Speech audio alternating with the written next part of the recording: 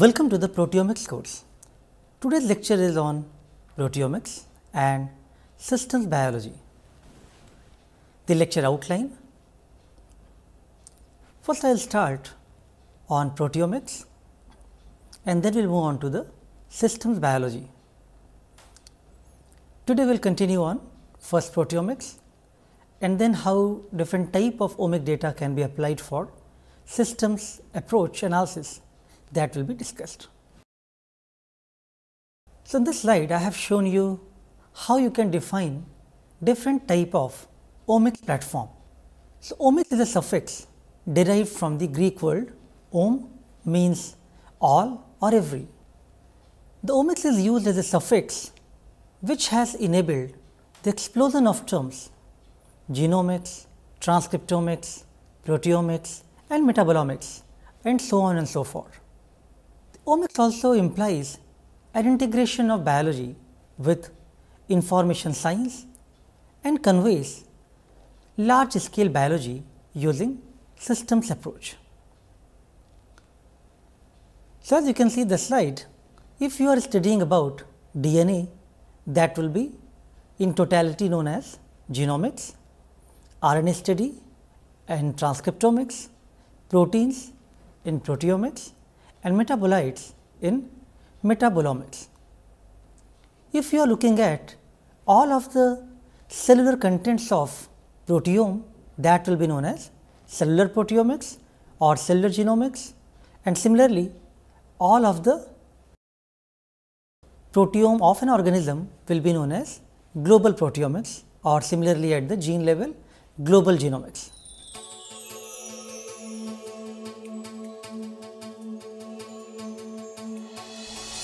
So, let us first start with proteomics.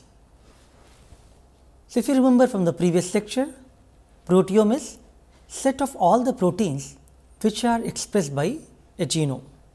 Proteomics is a study of proteins and their properties to provide an integrated view of cellular processes. What are these different properties? These properties include the extent of the protein expression, how different type of post-translational modification and co-modifications occurs in the cell, different type of enzyme regulation, whether it is activation or inactivation, and then different type of intermolecular protein-protein interactions. The current goals of proteomics are very broad. It is including the diverse properties of proteins, which we have discussed in the earlier lectures, looking at the vast side chain chemistry of amino acids and different levels of protein structures. So, whether it is sequence, quantity, the state of modification, activity, interactions of proteins with other proteins and other biomolecules, and subcellular distributions and structure analysis, all of these are broad goals of proteomics. Now, central dogma concept was discussed earlier, which is an orderly and unidirectional flow of information encoded in base sequences of cells passed on from DNA to RNA and then to the proteins. This is the simplest definition of central dogma. The genome sequencing projects, they have provided researchers with an unprecedented information of genome sequences. However, there are numerous proteins which can be encoded by the genome. Therefore, analysis of the static genome by doing sequencing alone is not sufficient. A gene can code for several type of proteins because of its alternative splicing and post-transcriptional and post-translational modifications. Therefore, it suggests that studying proteins is more challenging than genome or transcriptome. Therefore, proteomics has great significance to understand the biological systems. The completion of genome sequencing projects of several organisms, including human, has been one of the most remarkable achievements of this century.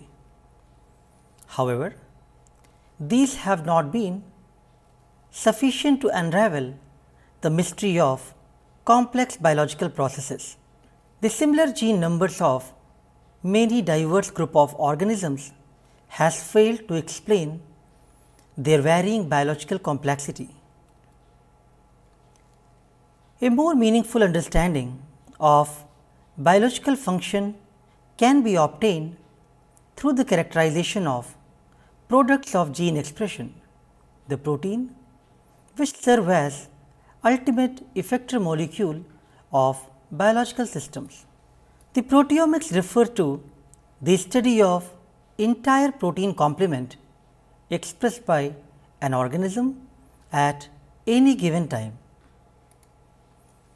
While the genome of an organism is mostly static, the proteome is dynamic and it changes with environment and time, thereby elevating its complexity level.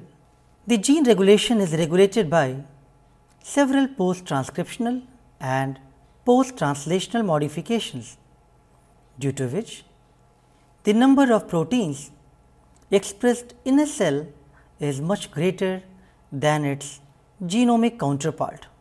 The proteomics aims to decipher the structure and function of all proteins in a given cell under specific conditions and to obtain a global view of cellular processes at the protein level.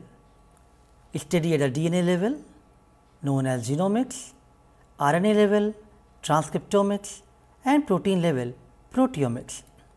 Analysis of the proteome involves protein extraction, separation, identification and finally, characterization of various proteins.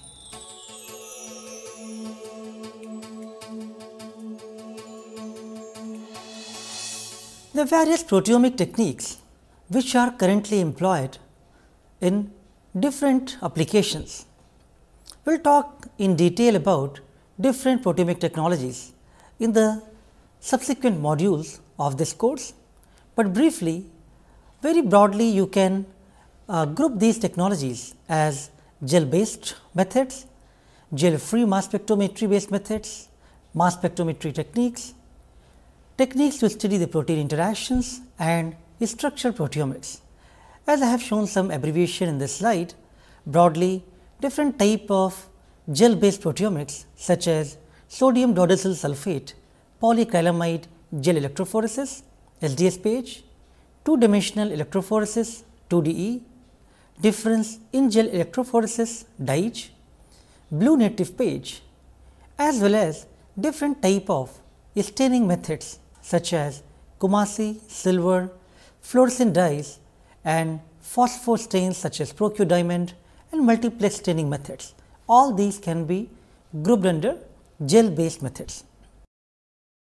The gel free methods, especially in the mass spectrometry side, includes SILAC, which is stable isotope labeling by amino acids in cell culture, CDIT, culture derived isotope tags, ICAT, isotope coded affinity tagging, VICAT, visible isotope coded affinity tagging, MCAT is mass coded affinity tagging, and then QUEST, which is quantitation using enhanced signal tags, ITRAC, isobaric tagging for relative and absolute quantitation, GIST, global internal standard technology, ICPL, isotope coded protein labeling, AQUA, absolute quantitation, CISCAPA, stable isotope standards and capture by antipeptide antibodies, COFRADIC, combined fractional diagonal chromatography, and MUTPIT, which is multidimensional protein identification technology. All of these are various new advancements in the gel free methodologies. The basic mass spectrometry, which is central to the proteomic application, includes different type of ionization sources such as matrix assisted laser desorption ionization (MALDI), electrospray ionization (ESI), and different type of mass analyzers such as quadrupole, time of flight, ion trap, and Fourier transform mass spectrometry. Then different type of tandem MS based systems are also used. The surface enhanced laser desorption ionization time of flight (CELDITOF) is also used for various clinical applications. The protein interaction methodologies include immunoprecipitation, yeast to hybrid methods, and different type of protein microarray platforms such as antibody arrays, nucleic acid programmable protein arrays, multiple spotting techniques, and various other cell based and cell free expression based protein microarrays. The detection can be either based on the labeled methods using fluorescence, chemiluminescence or radioactivity, or it could be different type of label free methods such as surface plasmon resonance, interferometry based methods, or different type of conductance based methods employing nanotubes and nanowires. The structural proteomics, it involves X-ray crystallography, nuclear magnetic resonance (NMR), transverse relaxation optimization spectroscopy (TROSY), circular dichroism (CD), and different type of microscopy methods including atomic force microscopy and electron microscopy. So, as we have seen, there are large number of proteomic technologies which are currently available for various applications.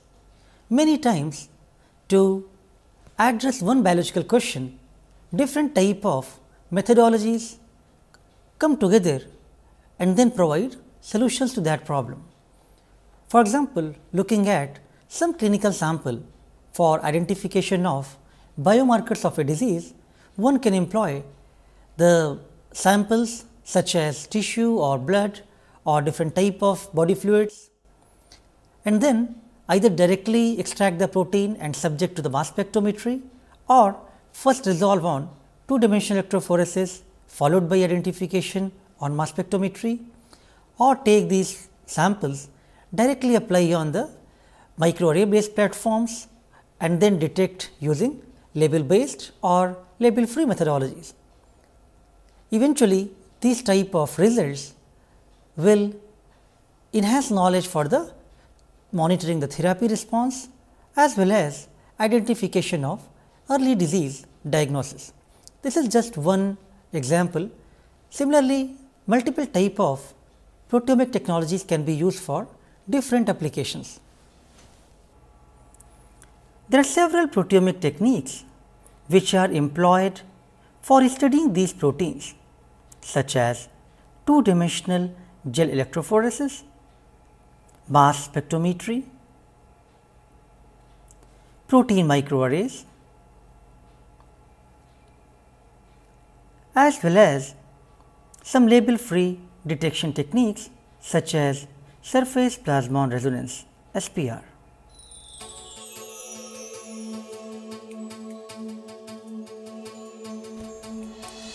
After discussing proteomics, now let us talk about systems biology. So, what is systems biology? Is that an historic knowledge, a method to understand biological systems, or a tool to solve the practical problems? Systems biology is the examination of a biological entity as an integrated system rather than the study of its individual characteristic reactions and components, which is termed as systems biology. A study of all the mechanisms underlying the complex biological processes in the form of integrated system of many interacting components is studied under systems biology. The systems level understanding of biological networks require information from different levels. As you can see, from DNA to RNA to proteins forming systems, and then that information can be applied to understand a complex system for different organisms. The biological information is represented by the networks of interacting elements and dynamic responses to the perturbations. These networks provide insights which cannot be analyzed from the isolated components of the system. The common elements of the systems biology include networks, modeling, computation and dynamic properties. The different type of biological networks such as protein-protein interaction networks, gene regulatory networks, protein and DNA interaction networks, protein lipid, protein other biomolecules network and metabolic networks. The various ingredients of systems biology. For example, if you are studying about a cell and the system's behavior, one need to look at the genome, its transcriptome profile, proteome profile, how protein, DNA and different type of transcriptional networks are altered, protein-protein signaling networks, multimeric complexes, how they are formed, how protein is localized in the intracellular dynamics and metabolic networks. So, all of these are ingredients of studying about a system. Now, systems biology study can be done at different levels. For example, to study the complex physiology of human, one can look at individual systems such as respiratory systems, nervous system or other physiological systems. Studies can be done at the intercellular or intracellular level and finally at the molecular level involving genomics, transcriptomics and proteomics. So, why there is need for systems biology? The study of biology at the system and subsystem level for understanding the biological processes and network is very much required. As you can see, to understand even simplest system of a cell, how it is regulated with its extracellular space, the cytoplasm and different other components. Examination of the structure and dynamics of cellular and organismal function is very much required for understanding the systems rather than the characteristics of isolated parts of the cell or organism. So, what is the aim of systems biology? To understand the biology in holistic approach rather than the reductionist approach. The systems biology aims to quantitate the qualitative biological data and provide some level of predictions by applying different type of computational modeling.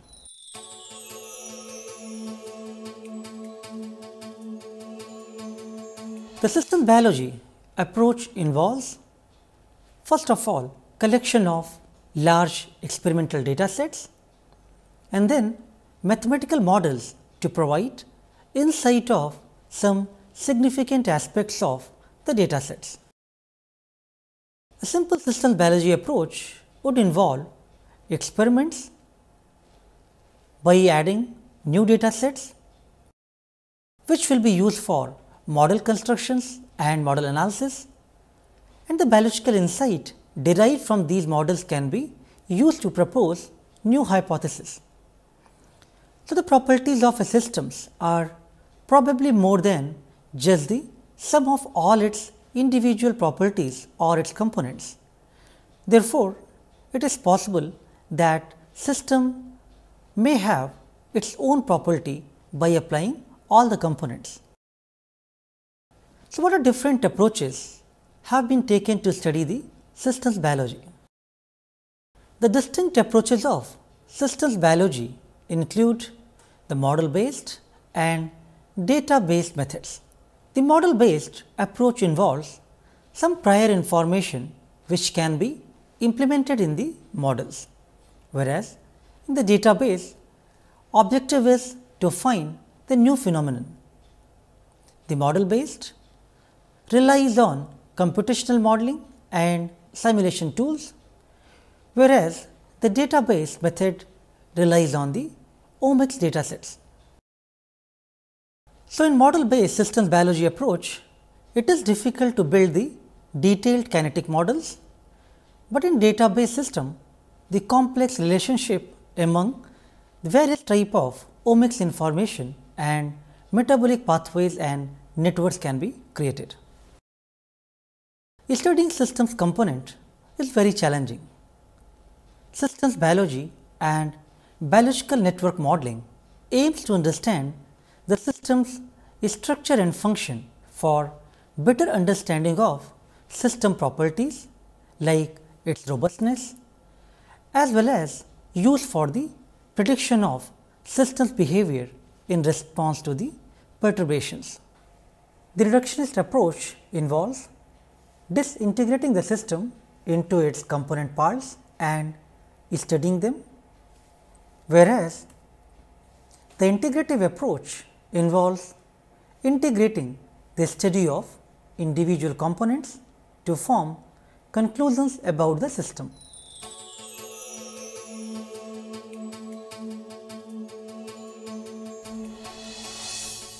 What is systems biology triangle? So, first of all, the system's information is generated at various levels. As we have discussed, starting from genes to mRNA to proteins to metabolite, or identifying regulatory motifs, metabolic pathways, functional modules and different large scale organizations. This information has to be stored, processed and further executed to identify the system level information. Even simplest systems such as cell can be linked with various properties. Its genome sequences of different molecules, intracellular signals, transcription factors, different type of cis binding activities, the expression profiling of RNA and proteins and different type of cellular processes. So, what approach one can take to study about the system? Extraction and mining of complex and quantitative biological data, integration and analysis of these data sets for the development of mechanistic, mathematical and computational models, validation of these models by retesting and refining after proposing some hypothesis. Different online databases and repositories are nowadays developed for sharing large data sets and various systems models. The systematic approach to study how molecules act together within the network of interaction that make up life is definitely going to be useful to understand the systems biology. The systems biology triangle, as you can see here, involves the experimental data set could be derived from different type of omics platforms, technologies, how the computational analysis can be performed, different type of bioinformatics softwares and tools, and then computational modelings by obtaining some theoretical concepts. The synergistic application of the experiment, theory and technology with modeling to enhance the understanding of biological processes as a whole system rather than the isolated part is termed as systems biology triangle. So, the systems biology triangle, the wet lab experiments or bioinformatics based data analysis can be used to propose a model. The model building as an aid to understand the complex system and some hypothesis can be generated which could be used further to propose more quantitative models or predictive models, and also it can be used for independent techniques for the model validation. So, what is system study? First of all, the difference between systems study and the component study one need to understand, and this is what we have tried to emphasize in the previous slides. After generating the data set and creating the systems biology triangle, then this information can be used for understanding the systems in the more complex and mechanistic level. Systems study and model building. The system science includes synthesis, modeling concepts, analysis. Life sciences discipline provides quantitative measurements, genetic modifications, and deriving some hypotheses. The information sciences enables the visualization, the modeling tools, and different databases. So, this model building as an aid to understand the complex system is very useful for systems level investigation. System is an entity which maintains its existence through a mutual interaction of its constituent parts. The systems biology research consists of identification of the parts, characterization of the components, exclude the ones which are not a part of the system, identify the interaction of the components with each other, and identify the interaction of the components with the environment which modulate the parts either directly or indirectly through modulation of internal interactions. The systems biology concept can be understood with help of two approaches such as reductionist approach and integrative approach. The reductionist approach focuses on disintegrating the system into its component parts and studying them, whereas the integrative approach focuses on integrating the study of individual component to form conclusions about the system. Consider a cell with its component molecules. Let us say we want to study the metabolic pathway as a biological system. When the environment of the cell is perturbed a little, the individual components undergo unique changes such as increase in the production rate or decrease in their amount. At this stage, due to lack of knowledge of the nature of interaction of proteins, we cannot interpret how the system gets affected. But when we study the interaction of one component with the other, we can conclude that the increase in rate if DNA binding protein leads to increase in the synthesized amount of DNA, which further changes the final amount of lipoproteins produced.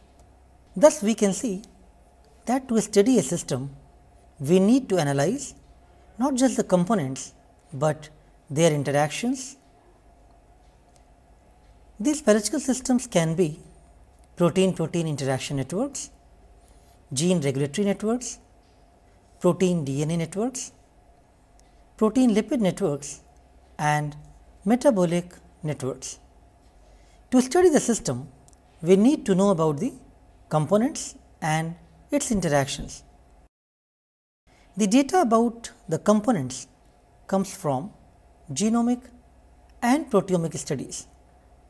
The information about the molecular interactions comes from the interactomic studies.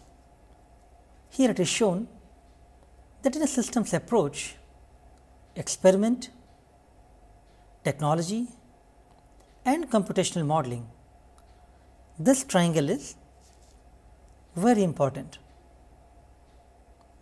which has to be linked with the theory to form a systems triangle.